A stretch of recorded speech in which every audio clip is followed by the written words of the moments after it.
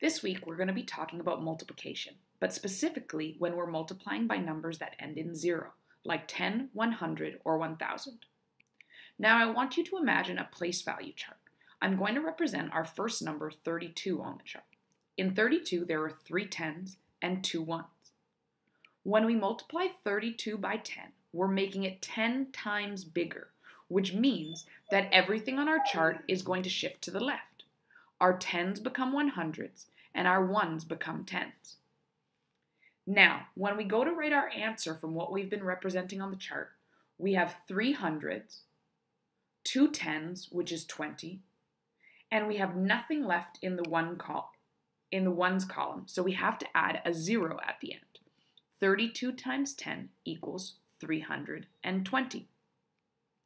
When we multiply a number by 100, we can use the exact same thinking, but instead of something becoming 10 times bigger, it's now becoming 100 times bigger.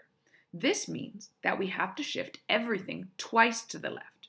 The 3 tens now become 3 thousands, and the 3 ones now become 300s. When we write our representation as a number, we see that there are 3,000 and 200. This time, there are 2 empty boxes at the end, which means that we have to add both of those zeros to the end of our final number. 32 times 100 equals 3,200. There's also a different way of breaking down the equation when we're multiplying with numbers ending in 0. If again we have the number 32 times 10, we can temporarily ignore the 0. Our equation now becomes 32 times 1, which is much simpler to calculate. Knowing that 32 times 1 equals 32, we can now add the zeros back into our equation and at the end of our product. So 32 times 10 equals 320. The same thing works for 100. If we start with 24 times 100, we can ignore the zeros while we do our calculation. Our equation becomes 24 times 1. We can easily calculate that and know that 24 times 1 equals 24, and then add the zeros back in at the end. Now, it's very important that we add back the same amount of zeros that we took away. So if we took away 2 zeros at the start, we have to add 2 zeros at the end.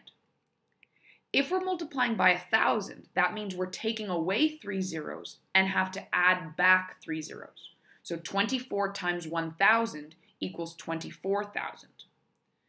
This way of thinking comes in especially handy when we start multiplying with other numbers that end in 0. For example, if we look at 3 times 50, we can ignore the 0. Our equation then becomes 3 times 5, which is easy peasy since we've been practicing our multiplication tables and know them super well, right? We know that 3 times 5 equals 15, so all we have to do is add our 0 back onto the end of our product. Just like before, we can do the same thing with numbers in the hundreds. We get rid of our 2 zeros. Our equation then becomes 2 times 6, which we know is 12, and then we just have to add our 2 zeros back onto the end. Remember to always make sure that you're putting back the same number of zeros that you took away.